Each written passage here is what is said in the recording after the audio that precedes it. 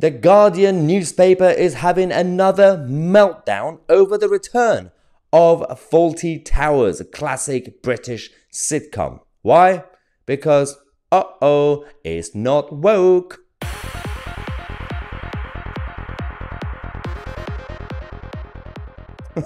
Alright, we're going to have so much fun with this one. Fawlty Towers, a classic sitcom. A lot of people love it. Some people just found it like, But some small niche of millennials and younger generation decided to have a meltdown a few years ago and just tried to cancel it because John Cleese, who was the lead actor in it and behind the whole project, was politically incorrect. The show was based on like decades ago. So some of the jokes were politically incorrect, but it was fine back then. And I can assure you, I might sound like an old man here, I rewatched it again. Even to today's standard, it's not bad. It's still politically not that politically incorrect. It's are funny jokes. It's called comedy. Get used to it. But so they didn't like that we made fun of the Germans. Why should the Germans be protected when it comes to comedy? Anyway, so this is the Guardian article. Stuart Heritage wrote this. An anti-woke nightmare. Why the Fawlty Towers remake is a truly nauseating idea. It's a nightmare. Anti-woke nightmare. I'm going to show you my favorite parts of this article. We're not going to go through the whole thing because it's boring. But I just find it fascinating that actually Andrew Doyle, one of the sound comedians, actually said, oh, look, it's a Guardian getting all hot and bothered over a show that hasn't even been made yet.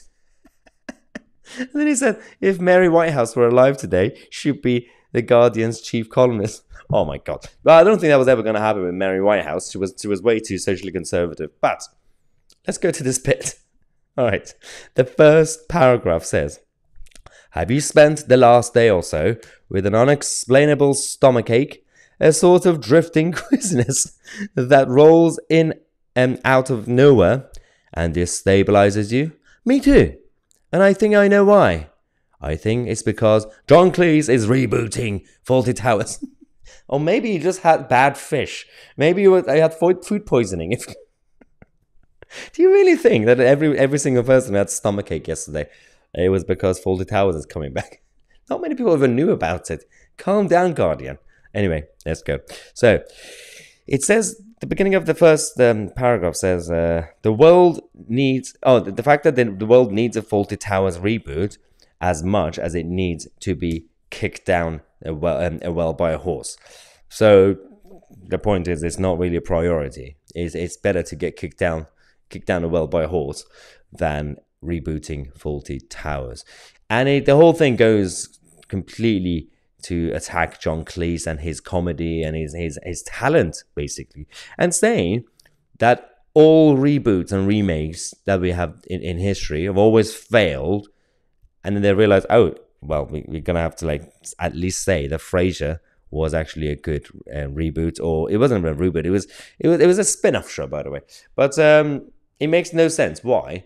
They assumed that if they just brainwash the readers of Guardian, you don't need to brainwash the Guardian readers. They're already brainwashed. Anyway, it says, imagine this John Cleese as Basil Fawlty. Imagine him navigating the modern world and all that involves. Imagine how every episode will end with him complaining about cancel culture until he runs out of breath. Imagine how the series will finish with a 45-minute sequence in which he curls up into a ball and babbles about how everything is far too woke these days. I would love to see that. That's just classic Basil Fawlty. That's the whole point of the character. This guy is saying, oh my God, it's going to be so annoying to see. Do you think it's funny to see like an old man like John Cleese and his character just spending the whole show complaining about woke culture? Complaining.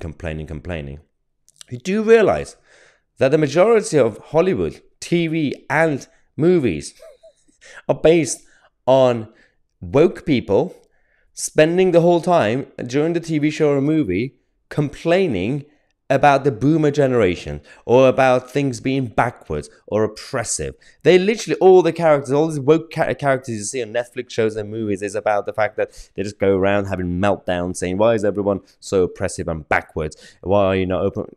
You're proving the points right? The absolute idiocy. Calm down. It's comedy. It's just a joke. Move on. It's funny. Anyway. Let me know in the comment section if you're looking forward to the return of Fawlty Towers. I'm Mahyar, Tousi, and we are the media.